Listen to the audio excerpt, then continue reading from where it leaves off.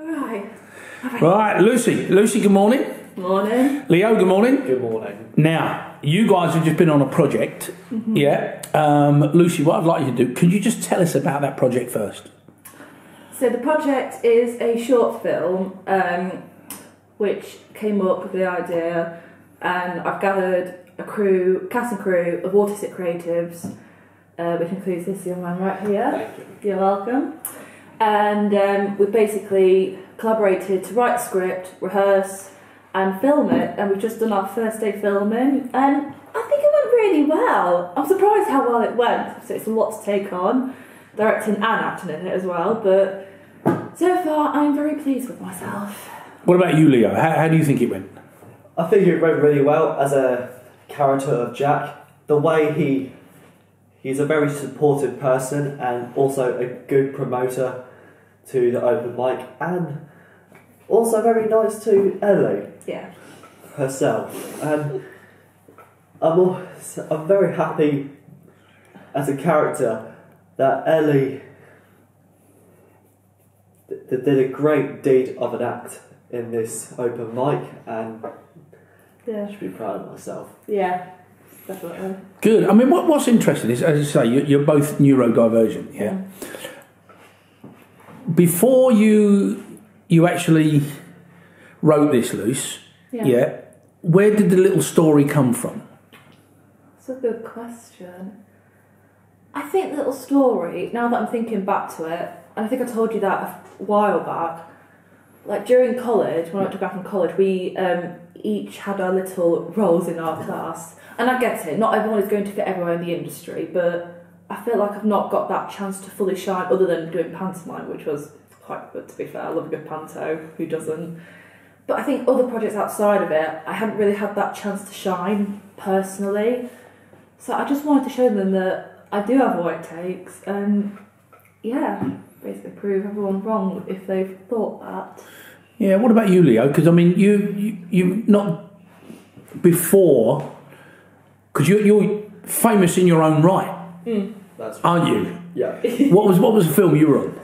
I was on that film, major Netflix film, I Used to Be Famous, which hit globally. Brilliant. It was amazing, wasn't it? It was extraordinary. Yeah. I mean, the thing... Well, okay, before we get into that, so how did that come about? It came about really well as my character of Stevie, who is an autistic drummer who is in Peckham, being friends with Vince, who's an ex rock star of Stereo Dream. Yeah. And they both play together as a band in a pub, but it doesn't fit in really well at the pub because of the baddie who started heckling Stevie. And then after that, Stevie's trying his very best to promote a gig for Vince to do it again. And then Stevie wants to go separate ways to go to the music school, and Vince wants to play in the tour. And then after that, they both meet again at the end and play. Wow, excellent. But you're not from this type of an industry, are you? Yeah. You know, was it mum? Was it dad? How did you get the actual gig itself? Yeah, how did it came about? How did you get the role of Stevie? So, I'll tell you how I get the role. Actually, the nationwide search from the casting director named Isabella Ordorfin, who spots me playing music and acting and playing drums at the same time. Because you are actually a musician, aren't you? Yes, I am. What's your forte? I mean, mezzo forte, piano, fortissimo, Fortissimo! anything. I love it. What about the drums though? Did you have to do much practice? I've been doing drums when I was 6 years old in St Lawrence School. So it was a bit more like riding a bike Yeah. when you had to get to it. Yeah. Yeah. It's just like that. So what I'd like to know is, why do you think that you actually was right for that role? Yeah, why they picked you. Why they picked you? I think I have the charisma of my acting. I love it. Thank you. You are very, very honest, Yeah. aren't you? Well, that's Indeed. It's lovely. it's in our blood. We're meant to be blunt anyway. I know. I mean, it is interesting, you know, with all the neurodivergent, Yeah. the spectrum that you're on. Yeah, you know, everybody's got their own little trait. Yeah. What would you say your best trait is? I think my best trait would be routine, planning out. I used to plan out weekly. Now I plan out daily because obviously now that I've got an agent, if there's like a self-tape that's sent in like on the day and I've already planned my week, it does get overwhelming, and I have had that for a certain BBC show, and it just went horribly wrong. Oh, right. Well, I wasn't prepared personally, but I received, since I got my agent in October, I received 2 tapes from them, and I managed to work my way around it. I haven't heard anything back, so my guess is I've not got anything, but the way I dealt with that change has improved massively. But yeah, I think routine would be the main trait. What's your main trait, Leo? So my main trait is being disciplined, more routinable, and I just have my brain for only one way to me to go forward. And disciplinary for me really makes me want to go forward in life. Good. Because, I mean, you actually got a bit of advice, didn't you? Yeah. From Ed Skrein, he advised me to be disciplined for a reason on set.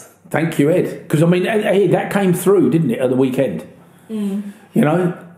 Yeah. You were very disciplined. Yeah. Tell us how the chemistry worked on set. I thought it was brilliant. Like, Indeed. I knew when I picked you, we were going to have a lot of fun. But you say that, but how? Was it a sense that you had? It's just a sort of feeling. Sometimes I get this feeling where I thought, it's on. Like when I see like shows like Britain's Got Talent or other reality shows, I see certain acts and I'm like, oh my god. And I'll tell you for an example, there was someone called Musa Motta who is a dancer. He was part of the Peaky Blinders dance show in Birmingham.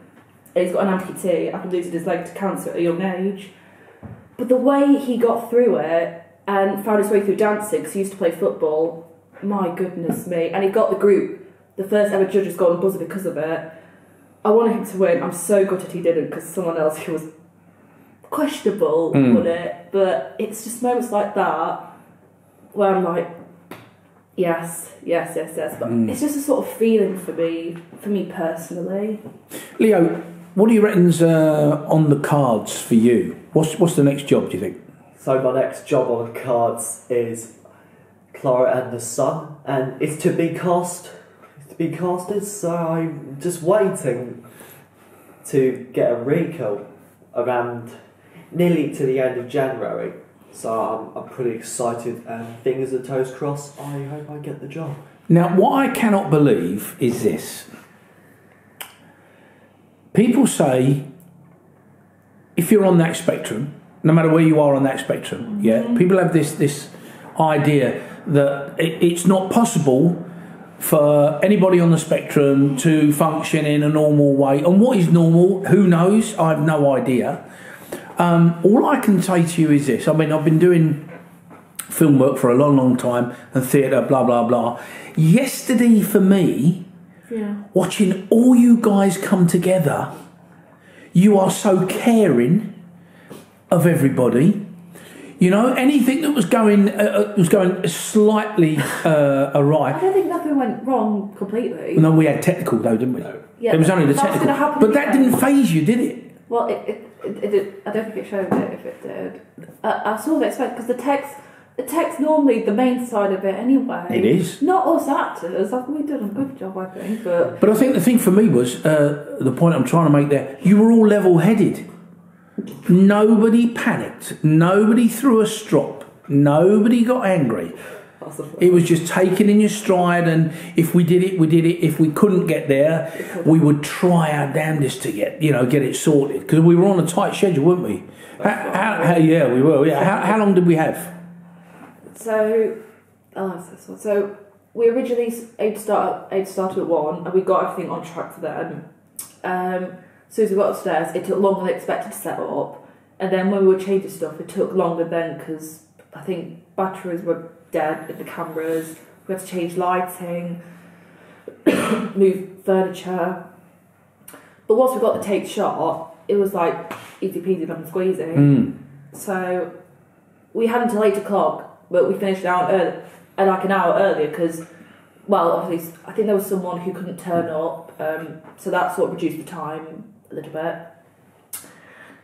But no, good. yeah, other than that. So let's take it to the next level because the young man next to you has been in a Netflix's big budget film. Yeah. What was it like being on set? So, as my first time actor, on the set of I Used to Be Famous, it was a lovely atmosphere. Ed Skrein, Eleanor Matsura, always caring about my autism. She played your mum, didn't she? Yeah, she did play them. Yeah, Eleanor played Amber. Yeah, I your Used to mum. Be Famous. Yeah. They're both really kind and got me admired to become a future actor.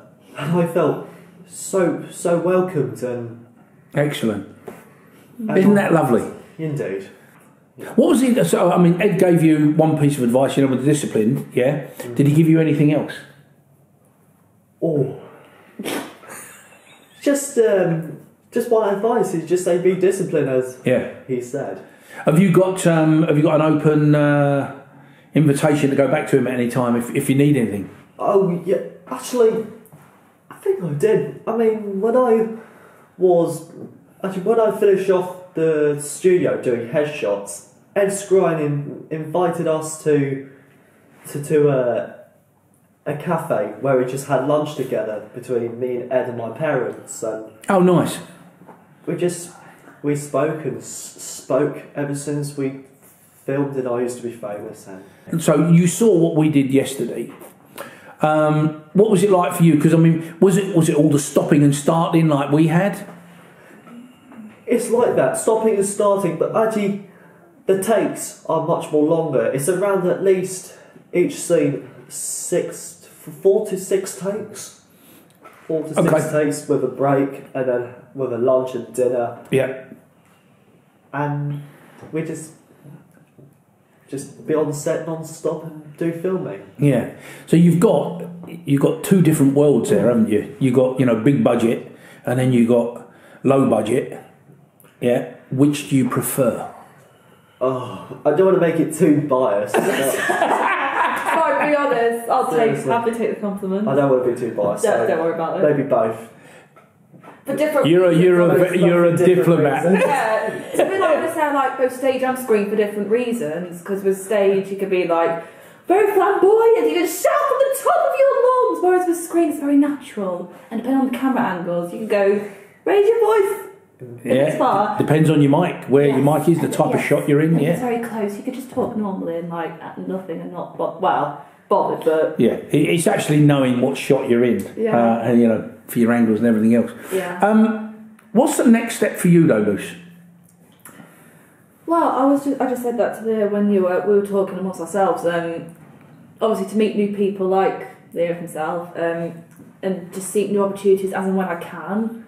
Obviously, bag that first TV gig either on Corrie, Hollyoaks, or Doctors before it finishes in March. How debatable is that? You never know. Well, because 14 words on Hollyoaks, I found it out, pays £1,000, and everything else is just profit. So, one line on one of the soaps for £1,000, sign me up. Yeah. Again, I think just making my own work, because if nothing's coming for you, get the work, make it to get the work. There was someone on Twitter who did sketch during lockdown, massive reason because of that. He's been in numerous of things, so he's been in Panto, a musical, and recently just filmed for Netflix, so just goes to show. So continue creating my own work, which I feel like I am doing.